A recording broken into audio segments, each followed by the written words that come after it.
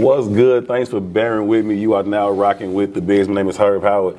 Checking in week 2 this season for Bear With Me. The Bear star receiver, Darnell Mooney. I appreciate you taking the time, man. How you feeling? I'm good, you? Good, I'm good. You came out of week 1 healthy, feeling decent? Yeah, I'm feeling good, really good. Listen, man, let's get right to the important stuff, man. Sat down last week with Justin, and he told me about who got the best style on the team. And in no order, he said Bojack, Moon, and he said himself. What style as in like swag? Like swag, like how y'all okay, put y'all stuff on. For sure. You know what I'm saying? Yeah. I know that's your man's. Are you co-signing that shirt he wore on Sunday?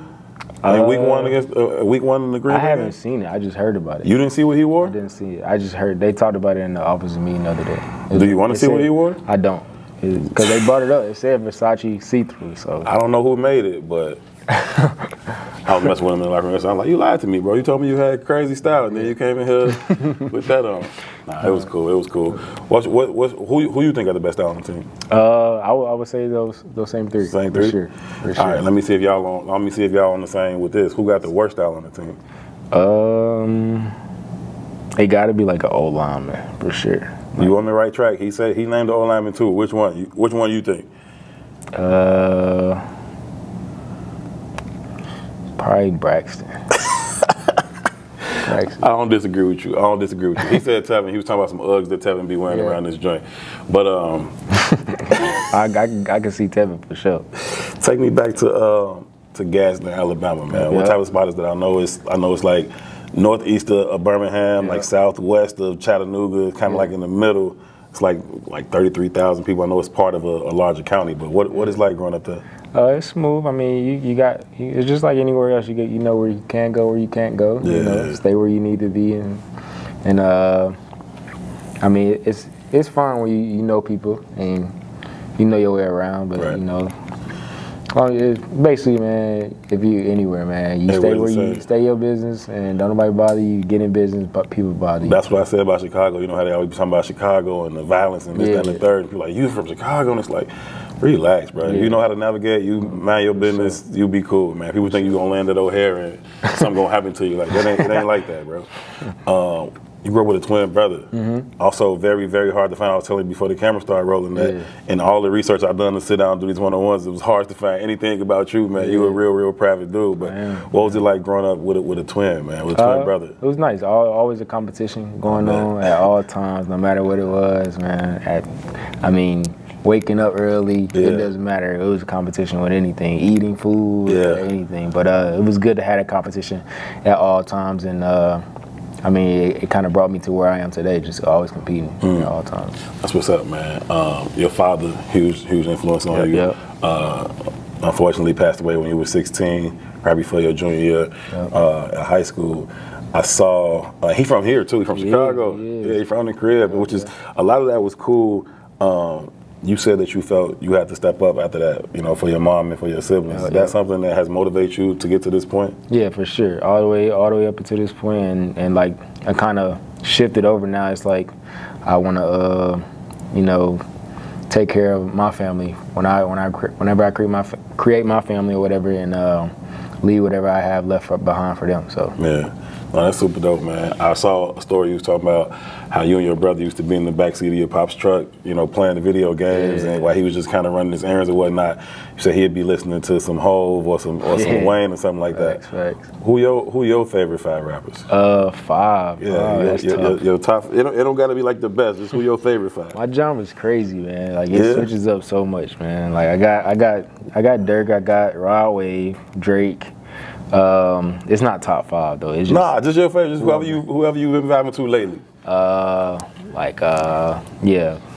Drake, Rod Wave, Dirk, SZA, Summer Walker, a little bit of that. Like, I'm kind of you all over with it. All over the place, man. All over the place. Man, I can dig that. You got a country music playlist? I've been getting into that a little bit. Not a playlist. It's just a variety of some couple of things. Yeah. For sure.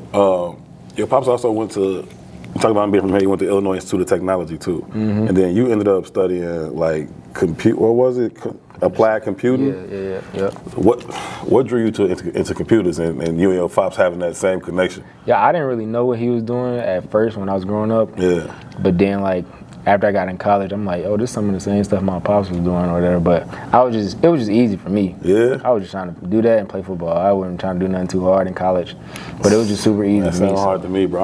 I don't know nothing about the computers, bro. I could barely turn them on. Yeah, it's the world we live in now. The you gotta technology, kind of learn, gotta right? know that. Yeah, For sure. You've been in probably my 2 favorite cities, period, in the country, Chicago and New Orleans, but they also probably 2 of the best food cities. My favorite 2 food cities.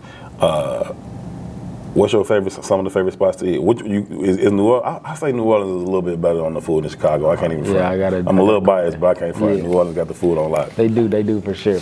What's some of your favorite spots down there? It's a place called Bayou Hot Wings. Yeah. It's a place called Manchus. Manchus is probably the best chicken I've ever had. Yeah. And it's like Chinese people making it. Like it's a hole in the wall for sure. It's purple. Oh, that's them the joints. Yeah. If it look like you don't want to eat that, man, it's gonna be fine. Under the bridge, like it's crazy. It's a crazy scenery for sure. You don't want to go. You look like you don't want to go there at all. Like you don't want to step. Exactly. But it's crazy food. I'm going there when we go this year. We going down there this year. You ain't had a chance to play back there, right? Playoff game, but But you was hurt, right? My ankle. Yeah. Definitely looking forward to that. I gotta make sure I write that down, man. Choose when we get down there. Yeah. Any spots you like in Chicago on the food side? It's this place called Feretta's. It's like a new spot. It just came out like 2 months ago. Gibson Italian. Facts. Steak 48. RPMs and all that. But, get you up out of here on this piece. Well, first of all, you got any French Quarter, Mardi Gras stories from your time down there? No, I ain't really do all that. I was chilling. Y'all had the week off of school though when it came though, right? Yeah, we did. I did it my senior year, and I didn't last 2 days. Like I couldn't stay up that much. People literally stay up the whole weekend, whole week. No, sir. I had to get some sleep. You could tell me the truth after the cameras go off. I know you got some stories. I know. Last thing to get you out of here on this, man. I know it's been a huge story about, the first thing you purchased when you first signed to the league. Everybody that's a fan of yours know you bought Jug Machine first, right? No. You finna have another contract real soon, hopefully with the Bears, but certainly with somebody. You're gonna have another contract in the next 7 months. What's the first thing you're gonna buy this time? I'm gonna give me a crib, fat crib. Yeah. Fat crib. Yeah. I hope it's here, man. I appreciate taking the time, my brother. Keep doing your thing. Yeah, appreciate it. That is Darnell Mooney checking in. This is week 2, season 2. Bear with me for the Biggs Media. My name is Herb Howard. Sus.